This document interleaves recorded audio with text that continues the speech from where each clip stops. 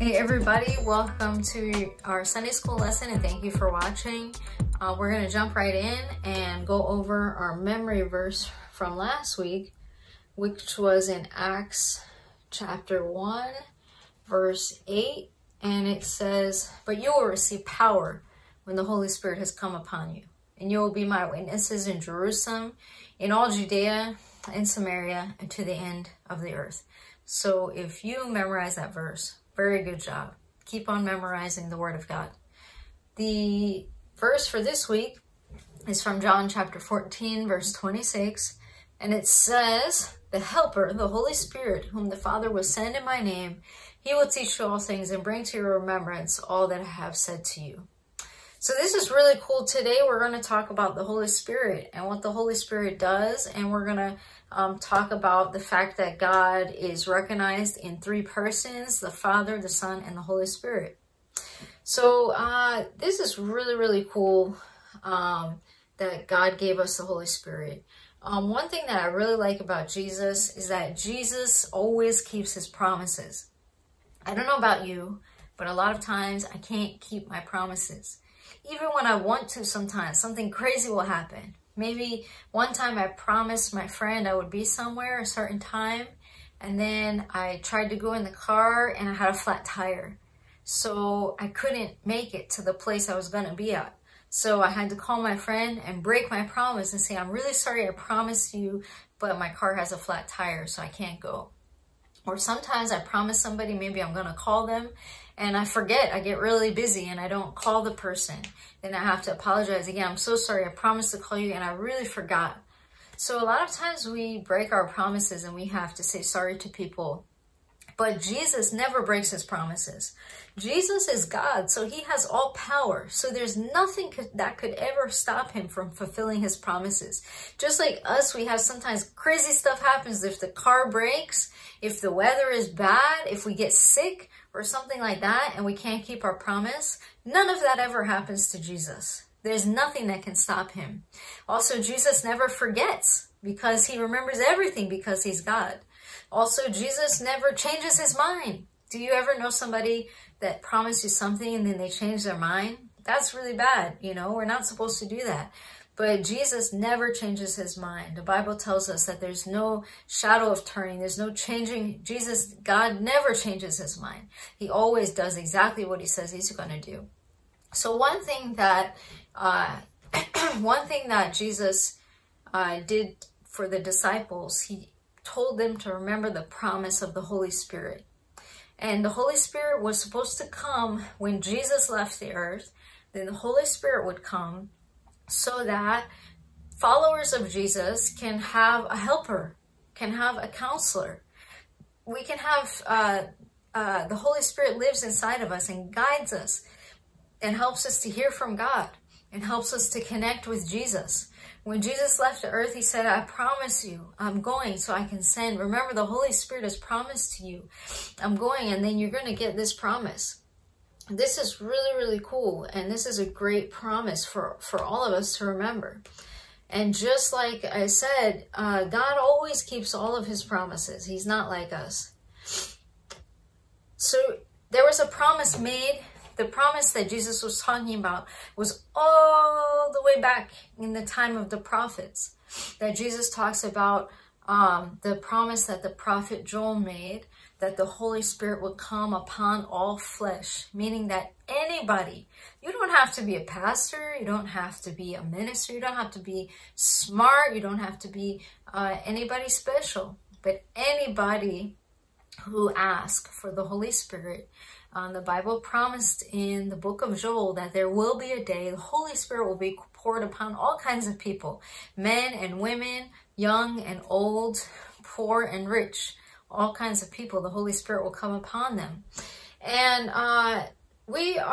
and Jesus definitely made sure this happened for his disciples before he left, even though it's still happening for us today.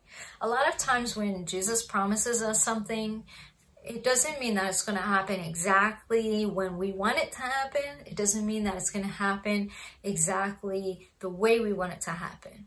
Maybe your parents promised you one day we're going to go to this place.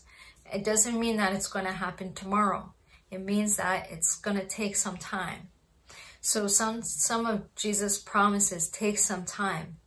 So Jesus already gave us the Holy Spirit in our lives when we asked him. And next week, we're going to talk more about the first time that the Holy Spirit came upon believers. But Jesus already gave us the Holy Spirit for our lives. And the promise still continues. We still wait for the full fulfillment, meaning that we still wait for more of that promise to see the Holy Spirit really go crazy and really come upon more people here in the world. But what is some of the things that the Holy Spirit does? Some of the other names for the Holy Spirit tell us more about what the Holy Spirit does. So some of the names we have are helper, counselor, comforter, lawyer, and advocate. So we can think about those words and think about what the Holy Spirit does. He's a helper, meaning that when we don't know what to do, we can pray. And it's the Holy Spirit that tells us what we should do. Our counselor. So you need a counselor if you're having a problem, if you're sad about something, you can pray and the Holy Spirit can help you with that sadness. We need a lawyer. So the Holy Spirit also talks for us. That's what a lawyer does, is somebody who talks for you. An advocate. The Bible even says that the Holy Spirit bears witness for us that we're children of God. So when you go to court, do you know you can't just say whatever you want? They're going to say, how do we know this is true? Do you have any witnesses to tell us it's true? Do you have any witnesses, another person who is watching who can say, yes, I was there, I saw that happen, I know this person's telling the truth? The Holy Spirit is our witness. That's what the Bible says. And it's our witness to tell that we are children of God. So you have the Holy Spirit in your heart, and that is a witness. That is proof that you are God's child because of the work of the Holy Spirit in your life. The Bible says we have fruit of the Spirit, meaning that we have things that grow in our life, just like fruit grows on a tree, and you know that that's an apple tree because it's growing apples. When you see fruit of the Holy Spirit, love, joy, peace, patience, kindness, goodness, gentleness, faithfulness, self-control. When we see those things, then we know that that person must have the Holy Spirit inside of them because they're growing the fruit of the Spirit. We have gifts of the Spirit. Gifts of the Spirit are special abilities that the Holy Spirit can give us in order to do the work of ministry, in order to help people know more about God. He can give us the gift of praying in tongues. He can give us the gift of prophecy. He can give us all kinds of gifts so that we can help people know more about God. Those are called gifts of the Spirit.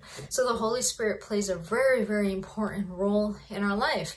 And we know, of course, it was a promise. It is a promise still for us today, not just in Jesus' day. So we need to thank God for the Holy Spirit.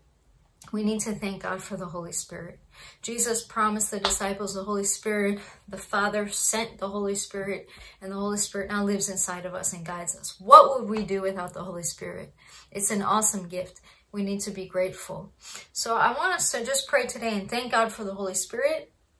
If you feel like you want more of the Holy Spirit in your life, then you can pray and ask God for more of the Holy Spirit in your life to guide you, to help you, to speak to you, and to help you, give you strength to be more like Jesus each and every day. So let's pray. God, we thank you for the gift of the Holy Spirit. We thank you that you promised us a long time ago you would send the Holy Spirit into this earth. That Jesus, when you left, you said the Holy Spirit is going to come now and be with all of the believers and be with the church until I come back again. And that the Holy Spirit will guide us into all truth and bring to our remembrance all the things that Jesus taught us. So Lord, when we have a hard time, when we need comforting, when we need guidance, we pray that the Holy Spirit would help us. Anybody who wants more of the Holy Spirit, I pray that you would give. I pray that you would pour out more of your Spirit on all of us, on young and old. Lord, we thank you that we're not too young to ask for the Holy Spirit. We're not too old So thank you for all of the kids. I pray that you would bless them this week, that they would go forth in the power of the Holy Spirit, and they would continue to learn more and more about you and to love you more each and every day, Jesus. We love you. In Jesus' name we pray. Amen. God bless you guys. Have a good week.